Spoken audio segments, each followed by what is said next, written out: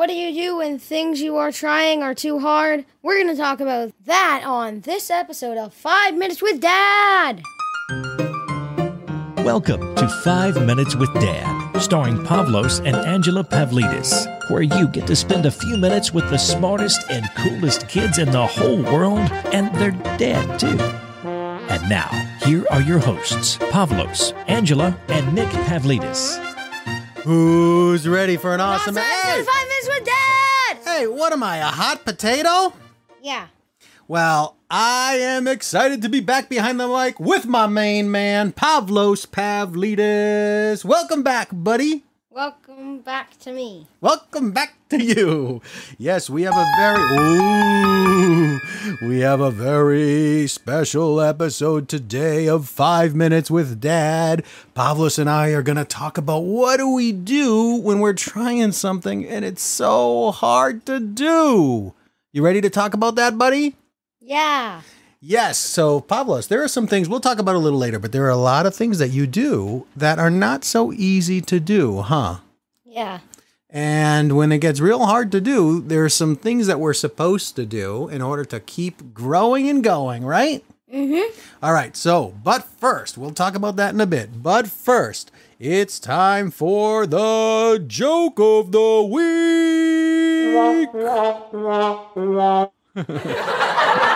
You can let it play out. What? Okay, here comes Pavlos's joke of the week. What time is it when the clock strikes 13? What time is it when the clock strikes 13? It's time to get a new clock. That's right, unless you got a military time clock or you're some other part of the world. Here in the United States, typically, clocks are only going up to 12. All right, here comes my knock-knock joke of the week. Knock-knock. Who's there? Goliath. Goliath who? Goliath down, you looketh tired. Hey! All right. So those are the jokes of the week. Pavlos, you're going to like this week's resource of the week. So, Pavlos, what do you have wrapped all around your bed that you like to play around with? LED lights? LED lights, that's right. So we are going to share that because it's kind of fun. You got them, tell everyone, you got them for your birthday. And tell people about it. What colors do they do? All the colors. They shine all sorts of different colors, pink or red and green and orange and blue and all sorts of different colors. You can change them. You have a remote control. You can control them and it makes your bedroom glow, huh? Yeah. Yeah. So Pavlos, and all it is, and it's not a lot of money, but it is about $12 for 6.5 feet of it or $23 for 14 plus feet of LED. It's really just LED backlight lights that you get for TVs, for smart TVs.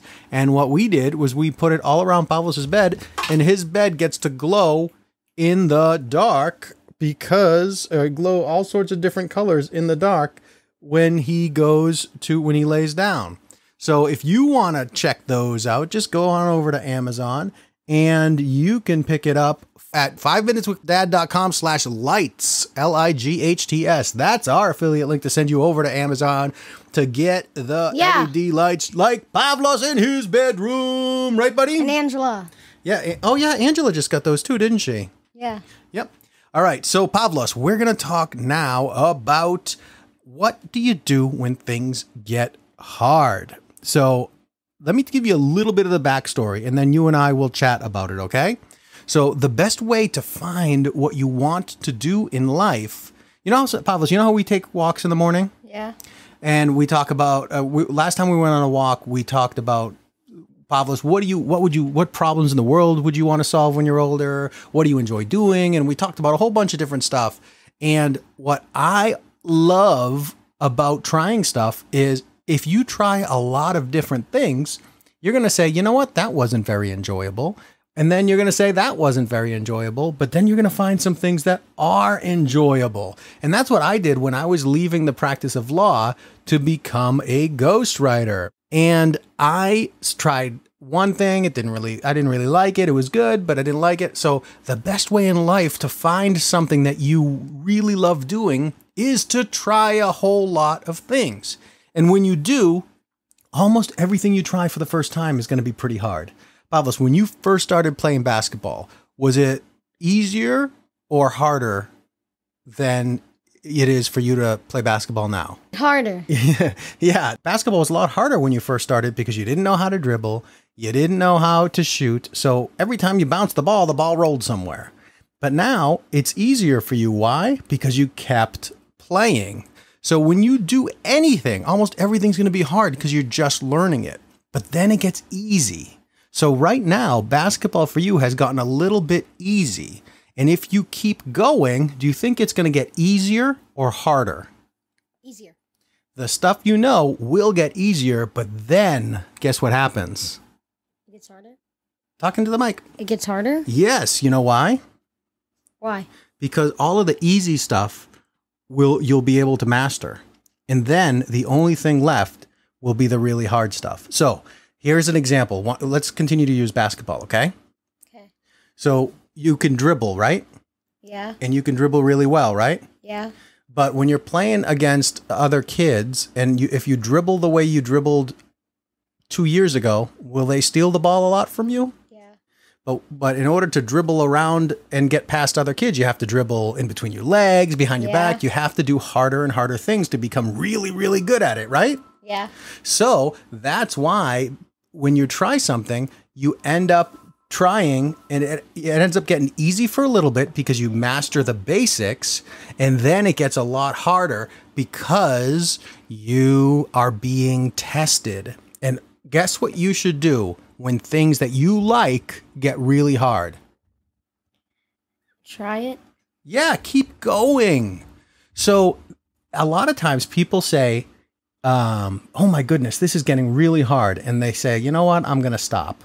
But if it's something you enjoy and it gets really hard, that's a message to you that you are about to become awesome if you just keep going.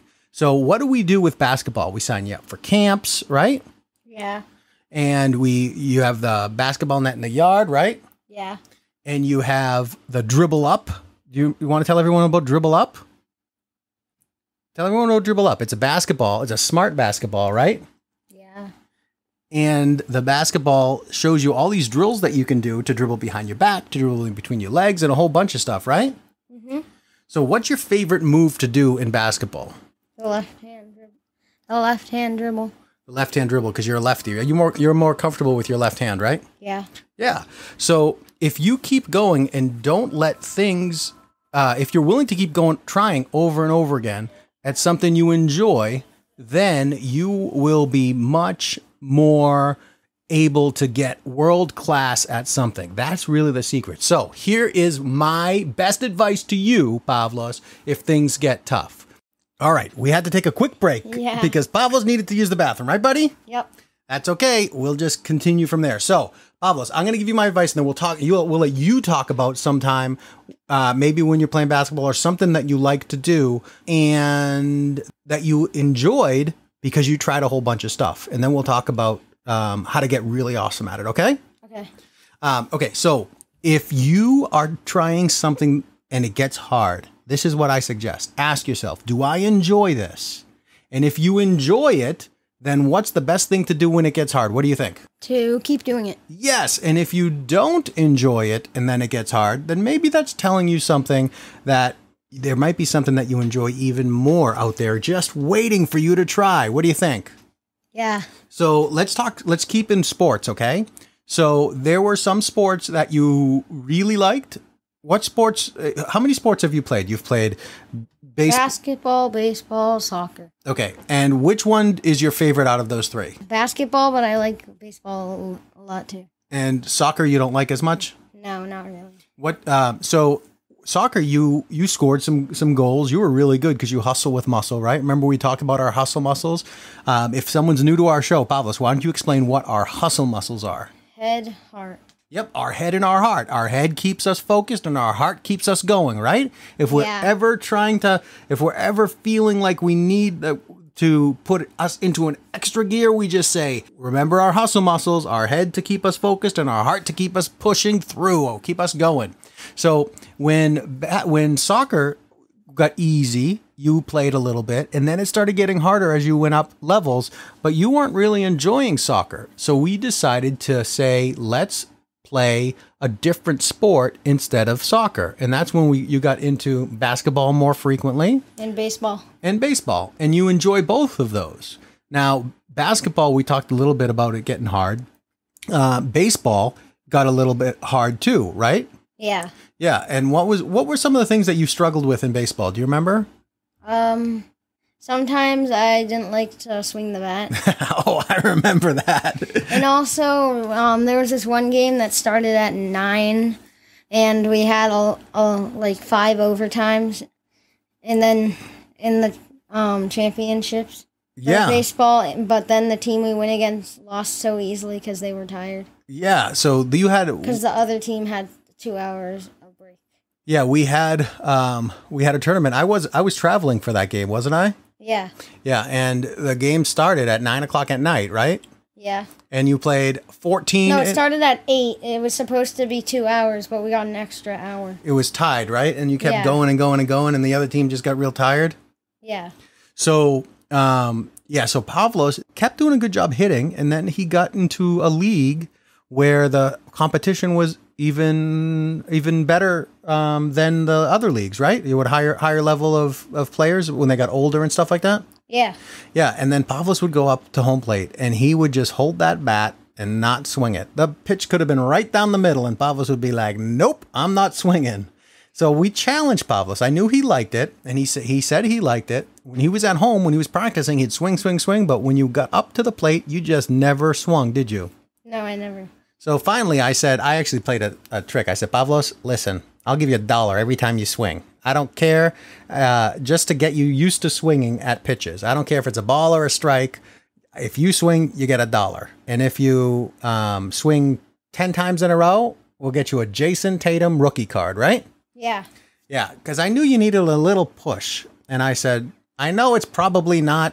Everyone tried everything we could think of, but I knew Pavlos liked baseball. So I said, if he would just swing, he'll be able to hit the ball. And if he hits the ball, he'll start having fun and it'll start getting easier again. So Pavlos, for a while there, you didn't keep going. You kept showing up, but you kept the bat on your shoulders.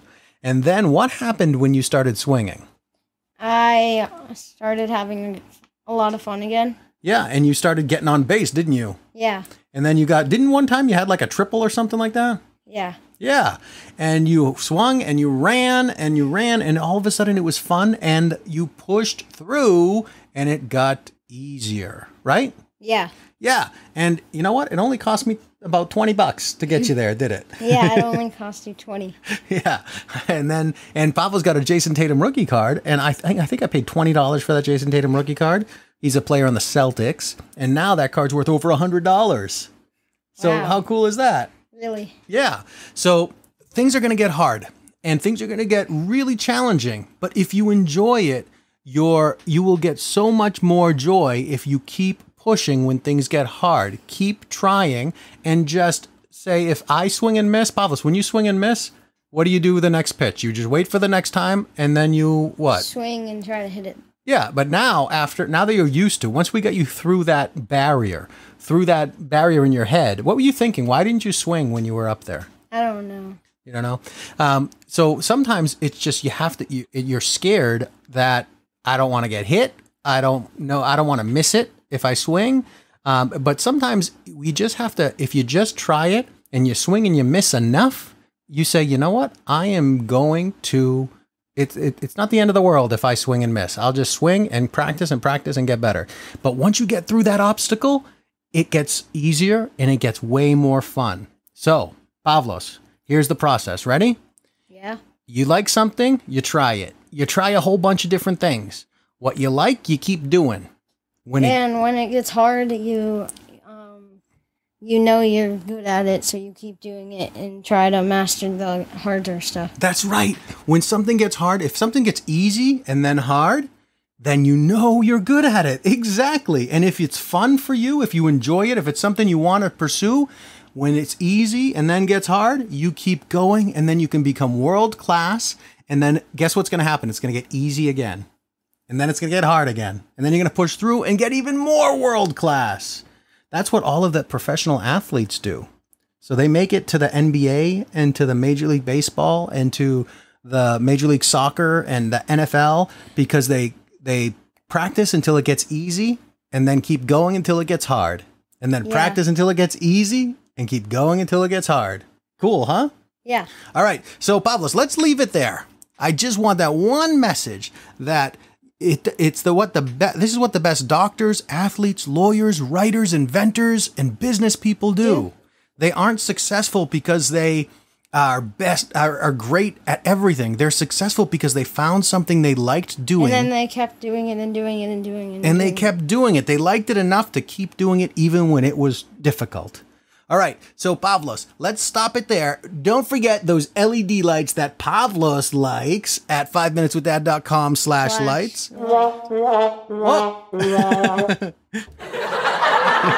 That's right.